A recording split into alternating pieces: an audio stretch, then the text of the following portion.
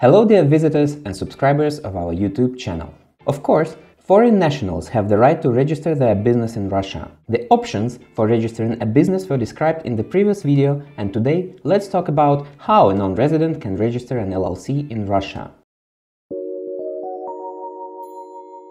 To start the registration of an LLC, it is necessary to come up with a name for the future company. It must be in Russian only, without foreign symbols and letters. The company name in a foreign language, both full and short, can be registered as an additional name. The minimum amount of the authorized capital must be 10,000 rubles and must be paid in rubles only. It cannot be paid in euros, dollars or any other currency. Then you should indicate the location of the organization and its legal address that will be registered. The most suitable solution is to register a firm at the location of the office. This can be a rented premises or one that is owned by the company or its founders. And finally, you need to choose the types of economic activity that the company will carry out, as well as choose the taxation system that best suits you. To avoid mistakes, I recommend contacting a specialist who will help you sort out this issue, prepare your incorporation file, submit it for registration to the tax authorities, and receive a set of ready-made documents.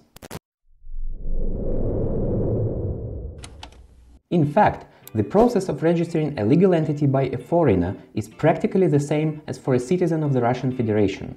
But there are some peculiarities in the registration and management of the company that you should pay attention to. In order to become a founder of a Russian LLC, you do not even need to be in Russia. You just need to prepare your personal documents, issue a power of attorney to your representative, which can be an employee of our company, then certify the set of documents at the notary office and at the Russian consulate in your country and send it to our Moscow office for further processing and submission for registration. So it's easy. It is more difficult if you want to act as a director of the company yourself. To do this, you will need to get permission to act as a director of your company. And as I told you in the previous video, you will have to obtain a business visa to Russia, apply to the migration service upon arrival, wait for 3 weeks, and only then sign an employment contract with your own company. And there is more to it.